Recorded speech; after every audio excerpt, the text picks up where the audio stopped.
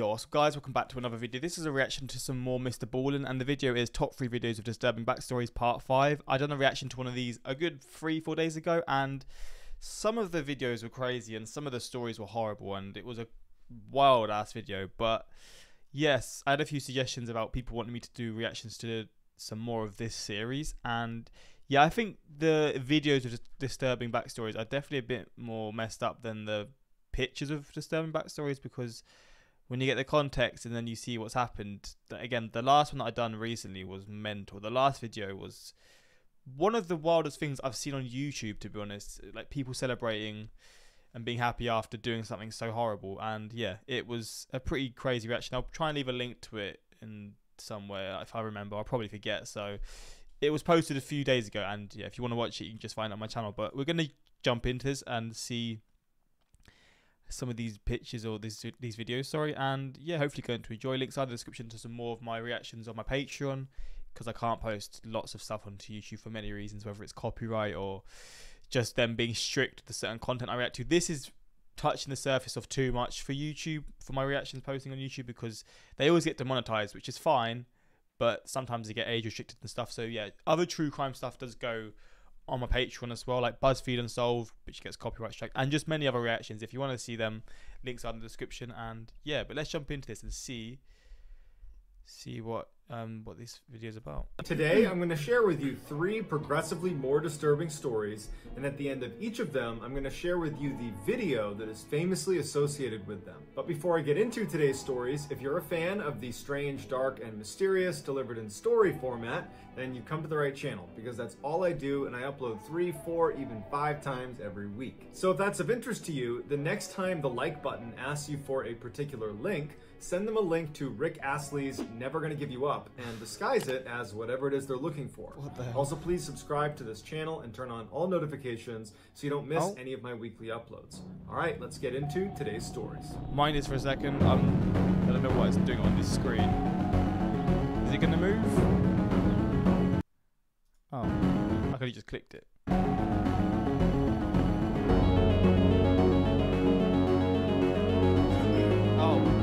Asylum. Well, this is going to be a great reaction. God, of course this is going to be horrible. I mean, it's involving an asylum.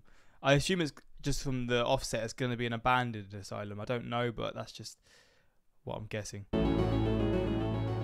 A popular YouTuber named Dan Bell explores abandoned buildings and then uploads that footage to his very popular This Is Dan Bell page that has over 500,000 subscribers. Unlike other urban exploration YouTube channels, Dan is not trying to create scary content. In fact, many of his most popular videos are taken in buildings that haven't even been abandoned yet, like in a Kmart that's shutting down and all the shelves are empty, and he walks around and it's kind of eerie because it's this huge store that's now coming to an end. But again, it's not really scary. But amongst those popular videos, there is one that is horrifying, and it's called the Super Creepy Abandoned Asylum. One of the top comments on this video is from a verified YouTube account with over 1 million subscribers. They're called The Proper People, and they say this may be the creepiest urban exploration video I have ever seen. The video opens with Dan coming up to this huge old house that looks like nature is reclaiming it, with all the vines and grass and everything overgrown all around it.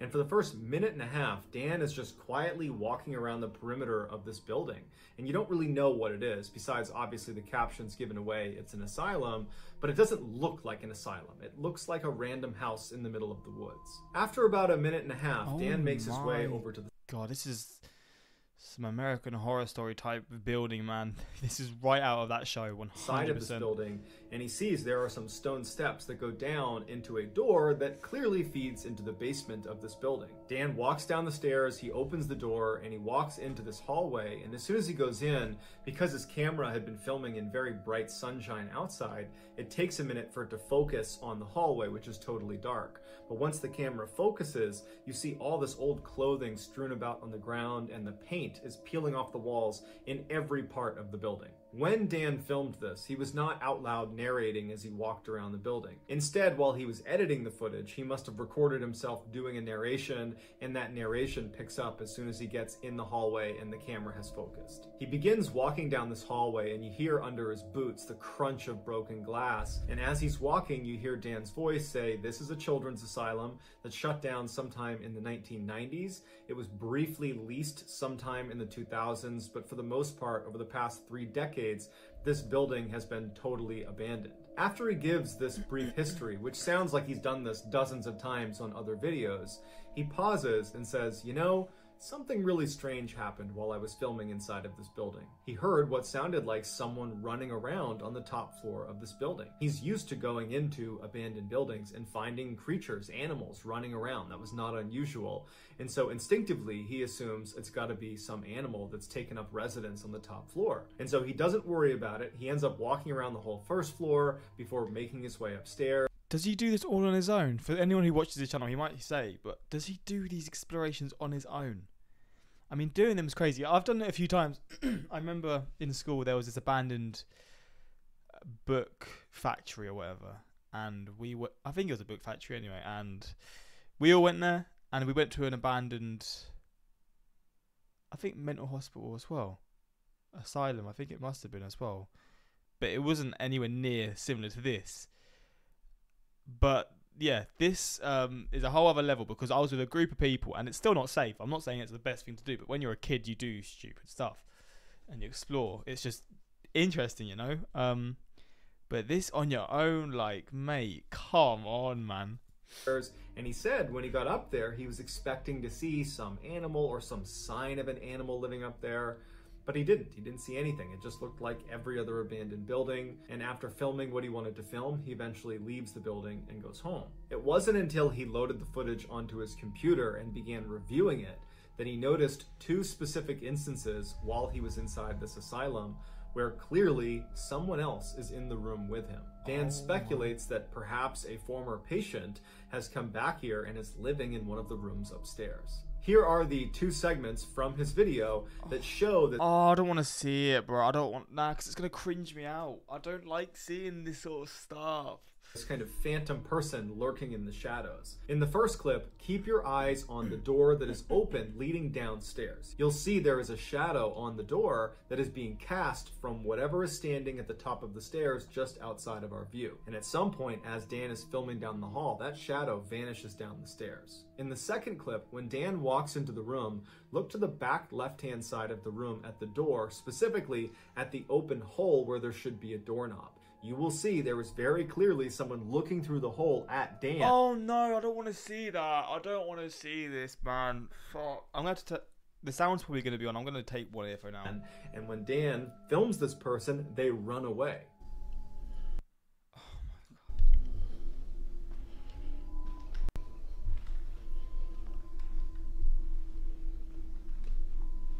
Oh my days.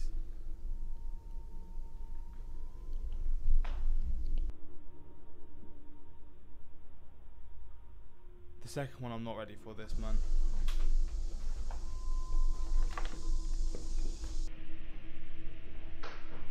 Okay, it wasn't as bad as I thought. I thought it was going to be like right up close to it.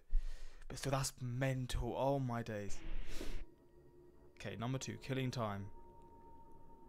Missy Beavers was a wife, a mother of 3 girls, and a hardcore fitness instructor. She lived in Midlothian, Texas, and she taught a fitness boot camp out of a local church at least 1 day a week, every week. Missy was extremely bubbly and outgoing, and everybody seemed to really like her, and her personality really shined on social media, where she was an avid Facebook user, often posting multiple times a day, every day of the week. Missy would post information about upcoming fitness classes, either that she was teaching or that she was simply participating in. She would also post her own fitness regimen and her diet. She was just very focused on health. She also shared fairly personal things, like pictures of her family and where they were going and what they were up to. and she left her personal cell phone right on her Facebook page. So clearly Missy was fine with kind of being out there. On April 17th, 2016, there was a weather report that came in that the next day there was going to be really heavy rain, in particular in the morning. And Missy's class was scheduled for the next morning at 5 a.m. and she started getting calls and texts. 5 a.m. in the morning? God damn, I respect it, but getting up that early every day for work is a whole other level, but you've got to rate it. Messages from the people who were going to that class asking, is this class still going to happen? By 7:55 p.m. that night, so many people had asked about it that she decided to just put a public post on her Facebook page addressing the weather. And it just said, if it's raining, we're still training, no excuses, you are gladiators. On the post, she included directions of how to get to the church, where this class was going to be in the church, what time they were starting, and what they could expect. Later that night at 9:23 p.m., she did another Facebook post that said, going to bed, I have to get up tomorrow at 3:30. The next day at 4:16 in the morning, a street security camera picked up Missy pulling into the church's parking lot. Even though her class didn't start until 5 a.m., she liked to get there early to make sure the classroom was set up and to warm up a little bit and make sure she was super motivated and cheerful as soon as they walked in. The security cameras inside the church capture Missy walking in through the front doors at 4:20 in the morning. Then, just before 5 a.m., the first couple of students arrived at the classroom and they walk in to find Missy laying on the ground, bleeding from her head, totally unresponsive. They call 911, police and paramedics show up, and as soon as they get there, they pronounce Missy dead. Initially, there was some speculation that she might have fallen and hit her head, but they noticed all these puncture marks in her head that looked intentionally inflicted, like someone had struck her. And later, when they reviewed the security footage from inside the church, it was confirmed that she definitely was murdered. Oh, mate. God, see, this stuff's brutal. It's going to show... I don't know if it's going to show... It's not going to show her being murdered because that would be allowed on YouTube, but the person breaking it... Oh, man. Earlier that morning at 3:50 a.m., so 26 minutes before Missy arrives in the church parking lot, an unknown figure wearing police tactical gear from head to toe breaks into the church. What? From 3:50 in the morning when they first get inside the church to 4:20 in the morning when Missy walks through the front doors, this unknown figure just kind of strolls casually up and down the halls of this church. It looked like they were carrying a hammer or perhaps a crowbar, and periodically as they're kind of casually walking down the hall, they would turn to a window of a door and they would break it with whatever they're holding in their hand, and then they would just keep walking on. Like there was no reason for them to break the window, they're just bored. And this was actually an important point that police would make about this footage. This person walking around does not appear to want to vandalize the church. I mean, they're breaking a couple windows, but they could have done a lot more damage to the building, and they didn't. They don't appear to be looking to steal anything, and in fact, later, police would confirm that nothing was stolen. What it looks like they're doing is just kind of wasting time, like they have some clear objective for being here, but they can't do it quite yet. They're waiting for a trigger of some kind. And it would turn out that that trigger was Missy walking through those doors at 4:20 in the morning. As soon as Missy made her way into the classroom, the assailant followed her and proceeded to beat her to death with whatever they were holding in their hand. Man. By the time police arrived a little after 5 a.m., the suspect was long gone. Initially, police believed it was going to be fairly easy to identify who killed Missy. The person on camera wearing the tactical gear had a very distinctive gait with their feet turned out, and they walked with a bit of a limp, and they had very slouched posture. And the police figured as soon as we put this surveillance footage out in the public domain, someone's going to come forward and say they recognize this person. But despite the hundreds of leads that poured in from people after watching this video saying, oh yeah, I know this person, well, the police checked into all of them and they all checked out. Everybody had an alibi. And so years later, the police are still not able to identify who killed Missy or why. And so her case remains unsolved. I hate unsolved cases so much. They're so annoying. Fuck, now we're going to see the video. Goddamn. Here is the security footage of Missy's killer casually walking around the halls, aimlessly smashing windows and opening doors, just waiting for Missy to show up. What the hell? What? Why? What?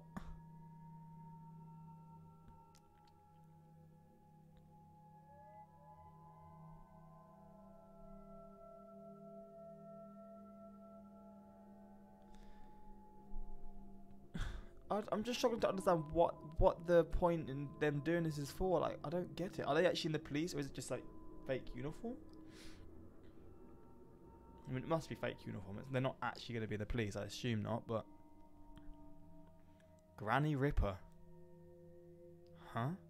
In March of 2015, 68-year-old Tamara Samsonova was having renovations done to her home in St. Petersburg, Russia. A friend of hers, 79-year-old Valentina Ulanova, had heard about Tamara's renovations, and she approached her and said, "Do you want to stay with me while that's getting done?" Tamara was very thankful, immediately said yes, and as soon as she moved in, she immediately started picking up the slack by cleaning up the house and doing the dishes, and made sure she always cooked food for her friend because she wasn't able to pay rent. After a couple of weeks, the renovations on Tamara's home were complete, but Tamara didn't want to leave. She was really enjoying living with Valentina, and so she asked Valentina would it be okay if she stayed a little bit longer. Valentina was a little bit reluctant, but did ultimately say, okay, that's fine. A couple of months go by, and Tamara is showing no sign that she plans on leaving Valentina's home anytime soon. What? And Valentina is getting increasingly frustrated with that reality. Finally, in late July 2015, Valentina confronts Tamara and says, "You gotta go." And Tamara just says, "No, I'm not leaving." This causes a What the hell? Wait, so they were friends, and then she just suddenly got too attached to either her or the house? huge fight, but at the end of it, Tamara still doesn't leave. So for a couple of days, the women just do not speak to each other. The silence is finally broken on July 23rd when the women get into a fight about some empty cups in the sink that one of them was supposed to clean, but they didn't, and they fought about who's responsible. Okay, well, you do not have the right to do that. This is not your house. How are you arguing when it's not your place to... Oh my god, this is crazy already. Responsibility it was to do the dishes, and then of course the whole subject comes up again of Valentina saying, "You shouldn't even be here, you need to leave," and Tamara's like, "No, I'm not gonna leave," and so another big blowout fight happens. But at the end of this fight, Tamara finally concedes and says, "Okay, I get it.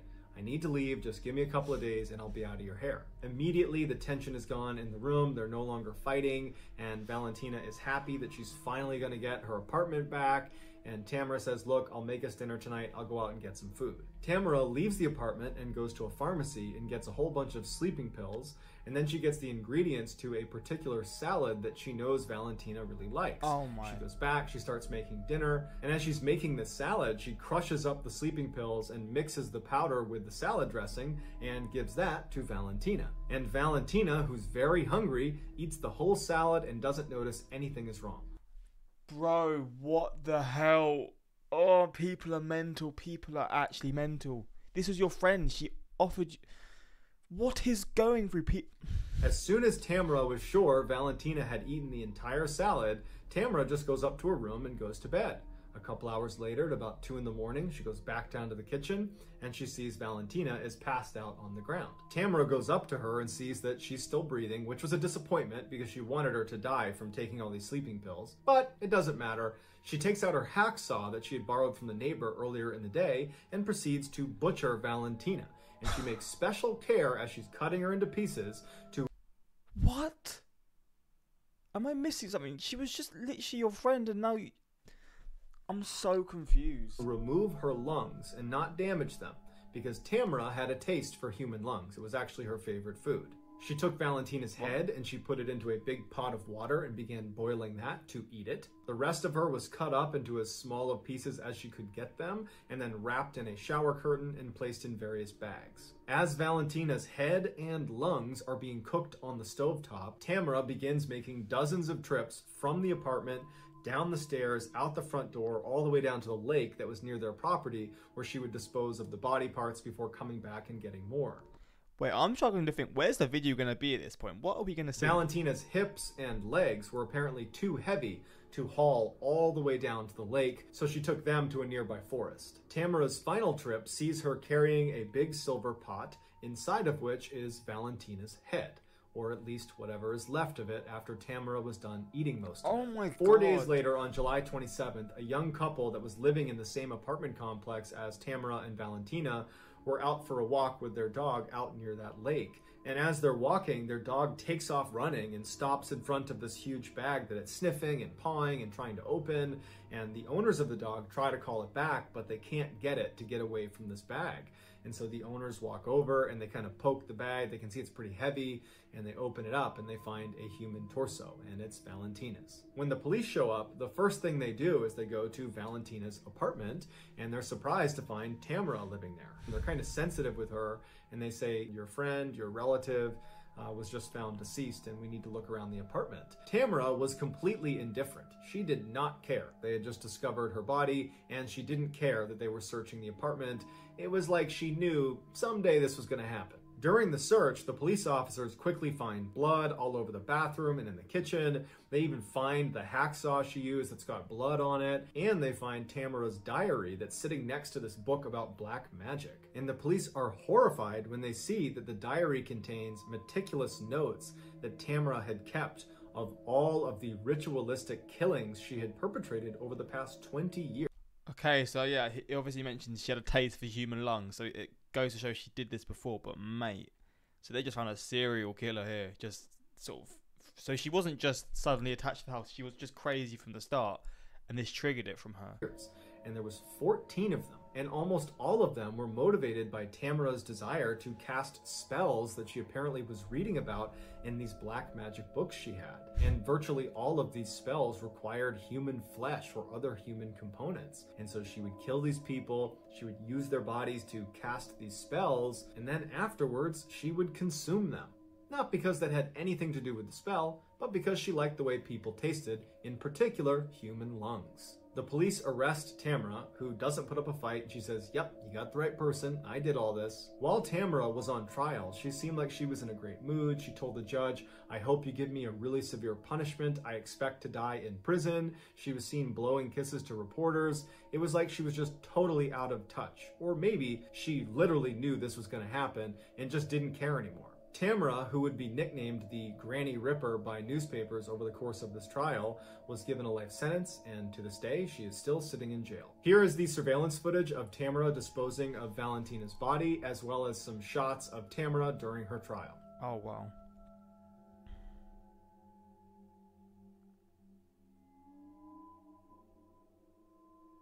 What the fuck?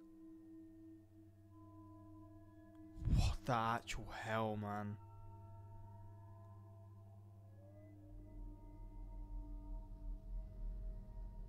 What a witch. An absolute witch.